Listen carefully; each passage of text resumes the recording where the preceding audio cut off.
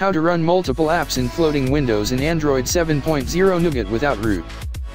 Step number 1. Enable developer options. To do this, go to Settings, About Phone, and tap Build number 7 times.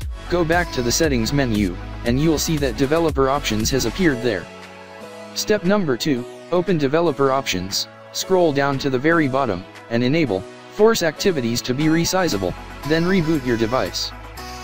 Step number 3. Open the Play Store and download Taskbar. Should be the first or second result when searching for Taskbar. Developer's name is Braden Farmer. Step number 4. Open the Taskbar app, scroll down to the bottom, and make sure that Freeform window support is enabled. If it isn't, enable it. Step number 5. Scroll up to the top and enable Taskbar by tapping the switch in the upper right corner of the screen. A drawer icon will be displayed in the lower left corner of the screen, but don't tap on it yet.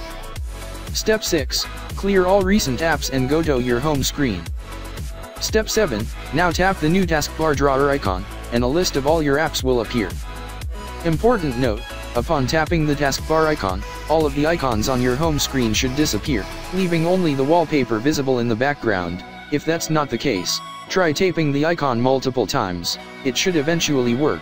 Alternatively, if it's taking way too many taps to get there, we have discovered that this method may work better from the recent apps screen, rather than the home screen. So if you open Taskbar but your icons are still visible in the background, just go to the recent apps screen without closing Taskbar, and then give the drawer icon 1 or 2 more taps. It should launch properly. Step 8. Once this condition has been met, you can then freely select apps from the list, and they will launch in floating and resizable windows. Tip: if for some reason your apps don't start in floating windows, but in full screen mode instead, try launching Taskbar from the recent apps screen. In fact, if anything should go wrong, we'd advise you to try launching from there, instead from the home screen. Bugs are to be expected, since Freeform window mode is not officially a part of Android Nougat yet. That's it. You can now listen to music from the official YouTube app, while reading the news, texting your friends and even taking selfies.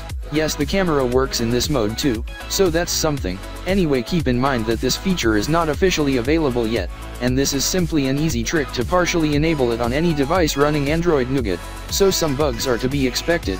However, it's still a cool new thing to try out, and since it's so easy to do, you might want to check it out if you own a device running Nougat.